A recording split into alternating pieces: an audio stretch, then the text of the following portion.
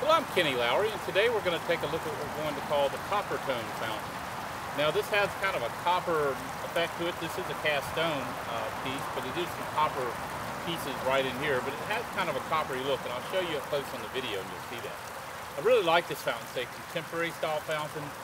The unique thing about it is the way the water comes. You can kind of see under there, see the way the water kind of follows down there and then kind of comes together as a unique way and then drops down. And it does that on both right in this section and this section. And then it flows down. It's got a nice sound to it, kind of a trickling sound to it, we'll call it.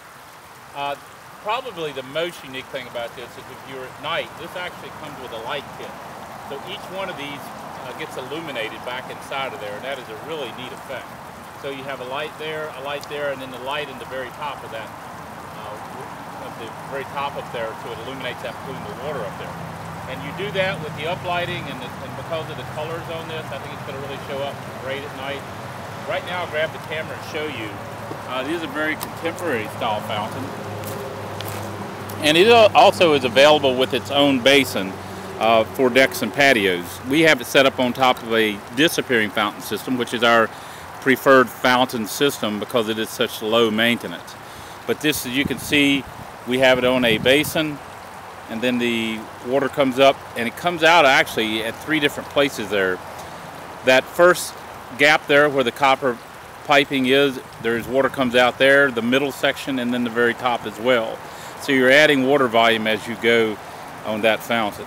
Now I'll get around here and show you up close, and you can kind of see that sheen of that kind of coppery color on there. I think it's a beautiful color. And I think you can pick up the sound. I really like the way that copper accents there with the piping there in the middle too, in those middle sections on each corner. Now we just have it set up here temporarily, and I'm going to show you and talk a little bit about that.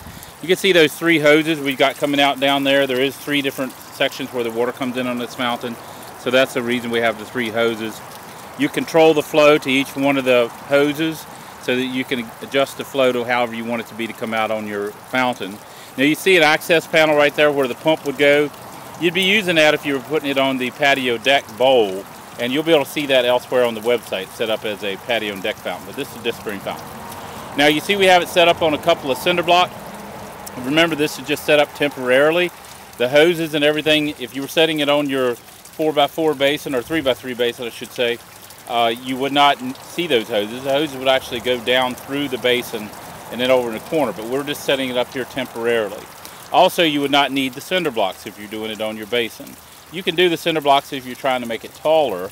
The only reason we have it set up there is because it's temporary setup. We're going to take it apart and then set it up on a patio and deck, its own basin, and show you what that looks like. So this is just set up just to shoot this video. So you can see it's really nice all the way around. You would not see any of this. This is where the pump access panel is. Remember, that's all going to be down in the basin, so you won't see any of that. So great looking fountain.